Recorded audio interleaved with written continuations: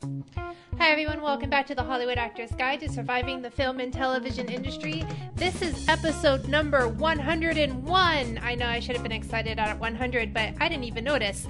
This is episode 101. Thank you for tuning in every week. I very much appreciate it. So let's get started. All right. I heard somebody say that when you go into an audition, you should tell them that you're nervous because it humanizes you. No. Maybe in a student film, maybe. Even then, maybe not. Instead, say you're excited if you feel like you need to say something. Why? Because there are millions of dollars at risk in this project. You come in, you tell me you're nervous. I don't care how good your audition is. I'm going to be worried that you're going to be too nervous to perform on the day. You need to be able to relax the producers and the writers and the directors into realizing that their film and their show is working and that it's good and it's going to be okay. And if you are telling them that you are nervous, then they're going to wonder if maybe you're nervous because the material isn't good enough for you to relax into it and just perform. So your job is to assure and to relax and to be confident in that casting room and to make everybody relaxed and happy and certain that you are able and confident about doing and playing that role.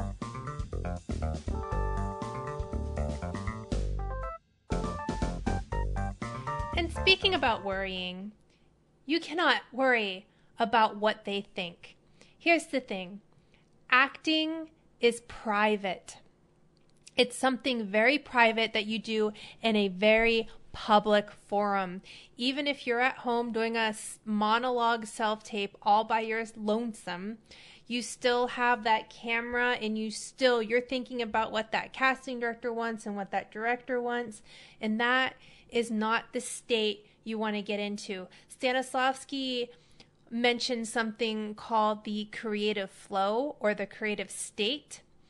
And what he means by that, and what some method actors think he means by that, though I think they're a little off, but that's my personal interpretation, is that you're so in the character that you don't even remember that there is an audience. You're just in that moment so fully that you are entirely that character.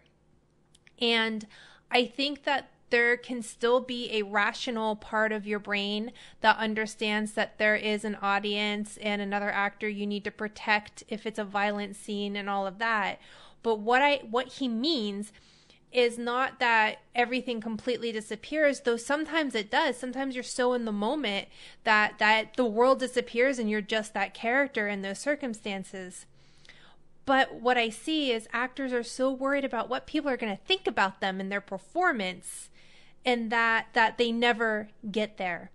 And the great performers, those great moments, and my best performances, and I see it on film, and I see it in my self-tapes, are those moments when I can be in a completely private, unobserved action and thought where I am behaving and I'm relaxed the way that we are when we think nobody is around, or we're having a conversation with somebody and we don't think anybody is observing us. Your audience wants to experience you. They want to experience you going through emotions and going through things. They don't want you to know that they are there. They want you to not know that they are there. They want you to be so open and vulnerable that if you saw that they were there, your behavior would change immediately. And it would change into something we would call bad acting, because suddenly the actor feels tight and observed. But what we are going after, what method actors are going after, even though it's often misunderstood because they think they have to be able to completely forget that another world exists, which is schizophrenic. And I don't recommend schizophrenia as a form of acting, but to get into that moment where the feeling of being observed vanishes and you can just be. And you get there through practice. You just have to do it so many times that you can just relax into it and just be.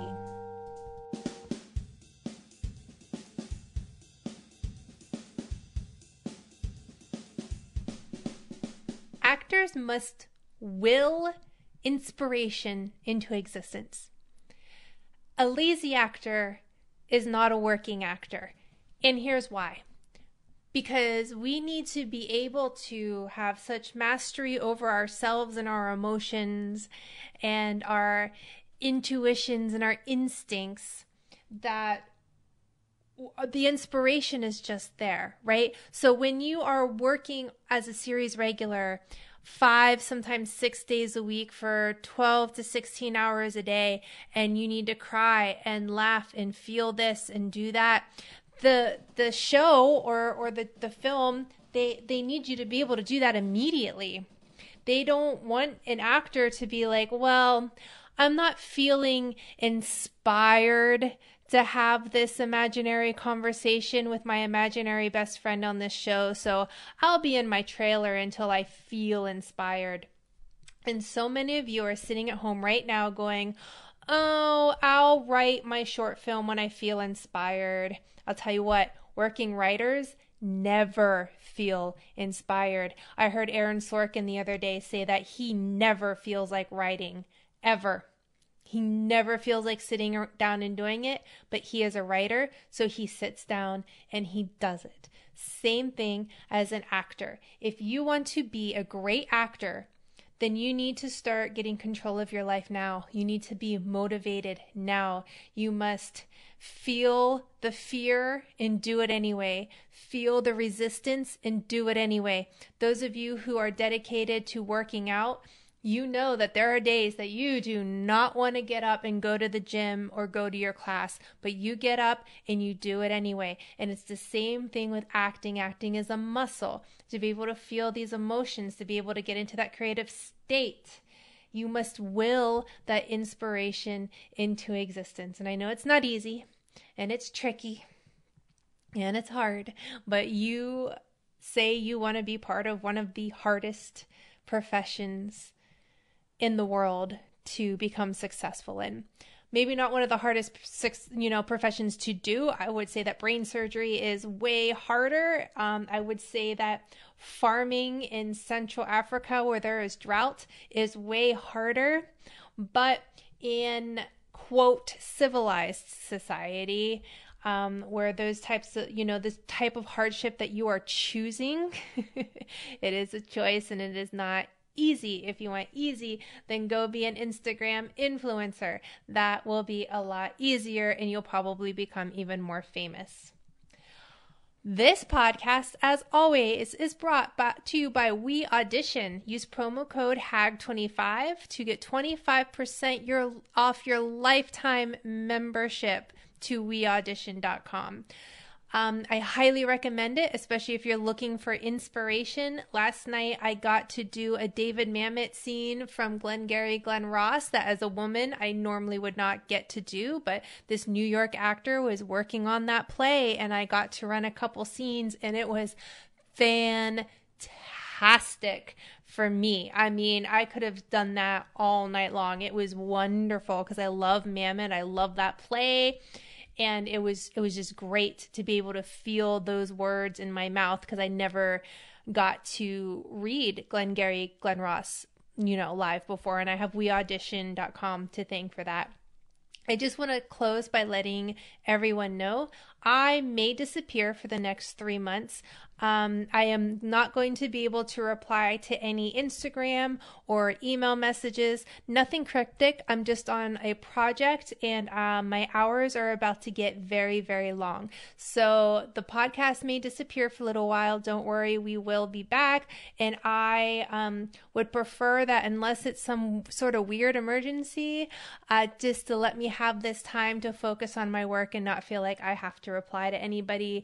And this is June 7th. I expect to be pretty busy till the end of August. If anything changes, I will let you know. Thank you very much for all of your support. If you do feel like reaching out, I would prefer just to see you guys on iTunes. Rate and review. I love seeing those come in. Thank you, those of you who have done that. That's it. That's all I have for you. Break a leg, and remember, you are not alone.